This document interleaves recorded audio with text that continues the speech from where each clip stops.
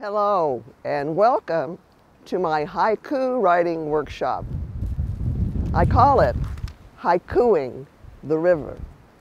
We're going to be writing haiku poetry, and it's a lot of fun to write poetry. You can invent words like haikuing, for example. A haiku is a word sketch. It's like doing a drawing, only you're doing it with words. And it has a particular form. It's just a 3-line poem. It has 17 syllables with 5 syllables in the first line, 7 in the second, and 5 in the third. And what is a syllable? A syllable is a sound within a word. Some words have 1 syllable, some words have 2 or 3 or 4 syllables. So here's a haiku I wrote.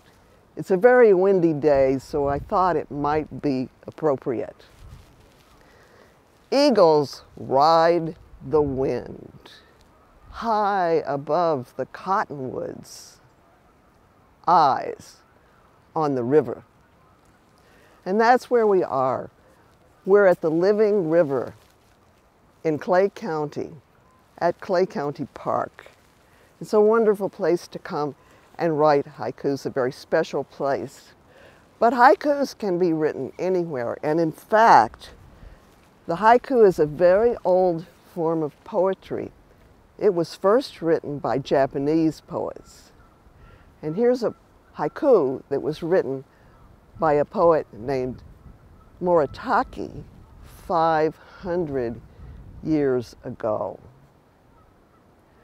The falling flower I saw drift back to the branch was a butterfly. Have you ever seen something that you thought maybe was a bird? You thought you saw a bird. A lot of times that happens on the river. I'll think I see a bird, and then it turns out to be just a piece of driftwood. Well, as you can see, the poem by Moritake has this form of the 5, 7, and 5 syllables. Now, another way you can learn about the haiku, at least figure out the sounds, is to just clap your hands. You could go, the falling flower, that's 5 slaps. I saw drift back to the branch, 7, was a butterfly, 5 again. So try that. Now you need to have a pencil and a piece of paper handy, because you need to try writing haikus and think about that.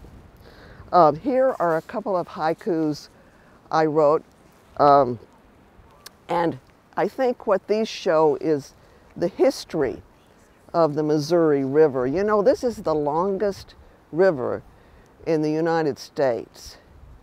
And it has been used for a very long time for travel. The indigenous people used canoes traveling on this river, and it has been also a source of food. So here's my first poem I'm showing you here, haiku, Serpentine River. Grand road east to Missouri, roiling dream shaper. It's a rather dangerous river in some places. It has whirlpools, snags, but on the other hand, it's a grand road, and it's wonderful for canoeing. And you know, it has a great history with not only the indigenous people, but the fact that Lewis and Clark came to this very spot on the Missouri in 1804 at the request of President Thomas Jefferson because of the Louisiana Purchase, and he wanted to know more about the people, the indigenous people who lived along the river, and asked them to do this journey and find out about the life on the river. There's a lot of interesting life in the river, very old. The boneless paddlefish, for example, lived as early as 300 million years ago, before the age of the dinosaurs. So here's my poem about the paddlefish. boneless paddlefish with sieve-like gill rakers trap microscopic food. What an interesting animal that is. So, there's a lot to learn about the Missouri River. And not only about the Missouri River is there a lot to learn, there's a lot to learn from all the nature around you. And over the years, 15 years ago, we began these River Appreciation Days. And some of the best poems written here at the river were by people your age, 5th and 6th graders, who wrote poems like these. Oh, piping plover, you are so small in your nest on the riverside.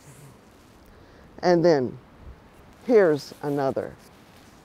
Change is in my hair, gray cloud thunder in my hair. Bees are in my hair. Sometimes bees come to this workshop at the river where we are. Today is a day of change. It's the first day of spring. There's a lot of wind, but we're enjoying our time here on the river. Now, it's time for you to write haikus. I hope you'll write it first on paper. That'll be your rough draft. And then write it on this little bamboo boat that you're receiving. You'll receive one that has nothing on it, and then you can add your 3-line poem, your haiku, and your name. This one was written by Grace Freeman, who had this wonderful idea of River Appreciation Day. River wide, flowing from the Pacific Ocean to Mississippi. And that's by Grace. And so write your name after your poem. And so keep writing haikus. Don't just write them for River Day. Write them at home. Write them in the classroom. Enjoy writing poetry.